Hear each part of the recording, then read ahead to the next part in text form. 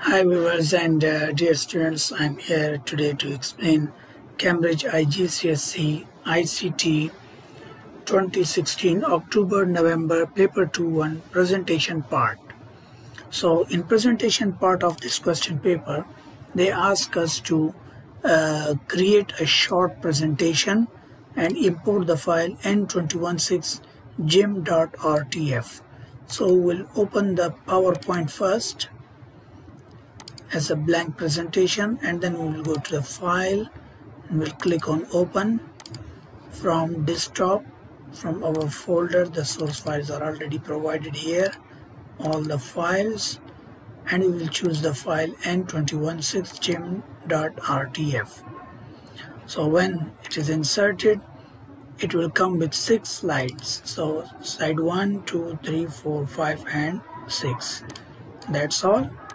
And then next step, create a master slide. So for master slide, you just need to click on view, then master slide view, and move to the top of the slide here, and then they say that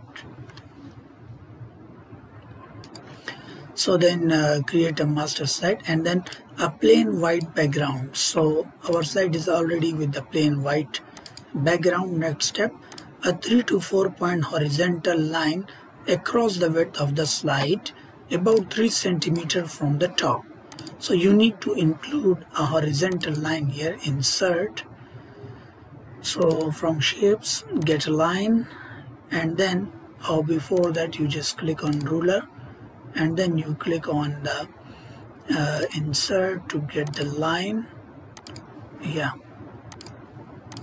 and then just draw the line. So that is almost 3 centimeters. So I'm just going to draw the line here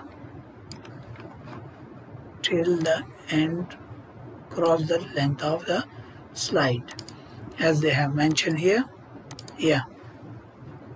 And that must be 3 to 4 point. So the width of this shape is 3 to 4 line point, so I can choose even 3 point. That is enough. Okay, and then next step they have mentioned here, the text Tawara Health Club they want in a black italic 36 point sans serif above the line aligned to the top right of the slide. So we'll get from here a text box just like that, and then we insert the text into that box. Yes, just like this, top right of the slide into 36 point and sans serif font. So I'm going to choose here Arial. Arial is one of the example of a sans serif font. This is how it will look like. And then in the next step, they said here, your name, center number and candidate number in the top right corner in 18 point. So here, this is the footer. I'm going to type my name, then center number, and then candidate number, right align. So we will move this one from here towards the right of the slide, and that must be 18 point. 18 point, and in a dated dimension serif or sans serif. Then after automated slide number left of the slide, so we don't need the date, and we will take this one to the left of the slide. So left align, and this one is a right align. Sorry, this one is left, and then the name and center number must be right align. That is done. Now we need to click on insert and header and footer. Just choose from here slide number and footer as well, otherwise it will not be visible in the final output. Now next step, they said first level bulleted bullets formatted in 24-point italic with an arrow bulleted shape. So that is the first level. So we need to make this one 24-point, 24 bold italic, and must be in with an arrow shape.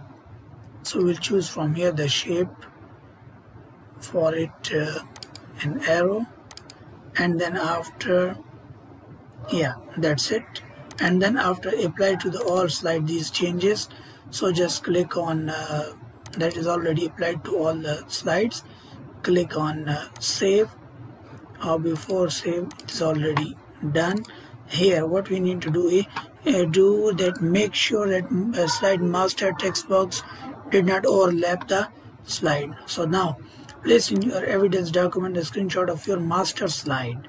So you just take the screenshot of your master slide and then print it into paste it into your evidence document, just like that. And if you require, even you can crop it as well, just like that. That's how it will look like. Then next step is make slide 1 a title and subtitle layout with the text center align. So we'll move to the normal view now. Slide 1, we will change the layout to title slide only, center align, just like that. Now next step is use the data in the file N216 total member.csv to create a vertical bar chart to display the total number of members by membership type. So in this case what we need to do is we need to open the file 216 total member.csv, this file. So we need to produce a chart for total number of members by member type. So here total number of members and then member type.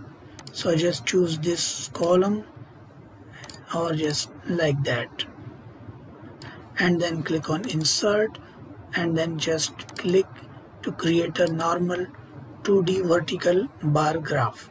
When this is inserted, what they ask you next, label the chart with the title, total, club members, category, series label displayed in full.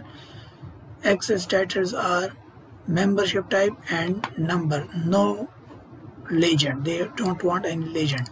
So in this case we have a format here when you just select this one, we have a format with the left and right axis labels. So we'll just choose the layout from there. Yeah, quick layout number 9, and then have the title total club members at the top. Just click on home and then paste, and then after here we need to have members, that is membership type,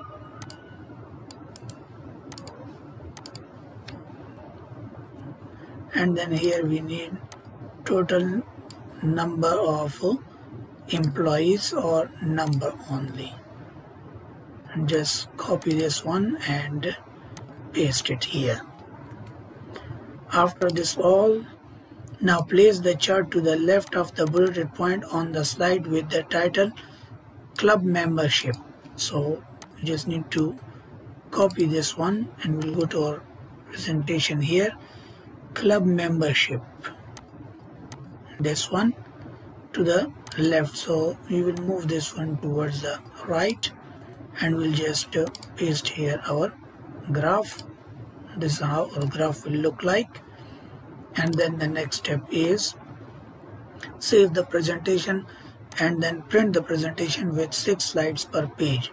It means you have to go to File, then Print, and when you are printing, so you just select from here the layout of the slides, that how you want the slides to be printed. So you just need to select from here.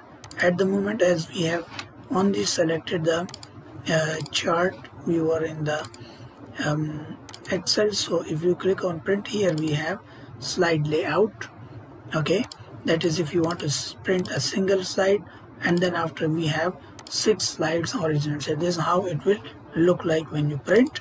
And then they said print slide with a club membership on a single page, and then we need to print our current slide, okay, full page.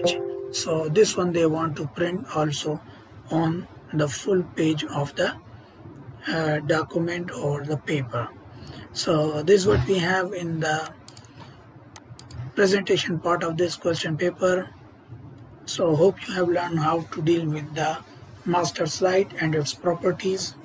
Thanks for watching. Subscribe the channel for more updated videos and information.